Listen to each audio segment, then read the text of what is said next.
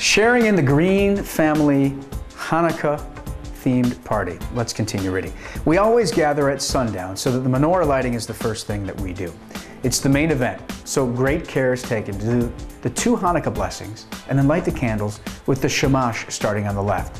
When finished, 1 menorah is put in the dining room windowsill, 1 on the kitchen table, and the rest all around the house. The kids love watching the candles burn all the way down, trying to guess which one will last the longest. The Greens plan several Hanukkah-themed crafts.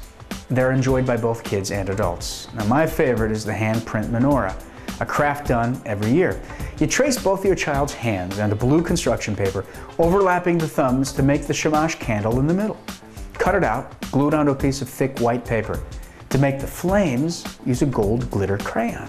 Now, I always put my child's name and the date on the back of it and put it away so that I can save it and remember. It is fun seeing how their hands have grown from year to year.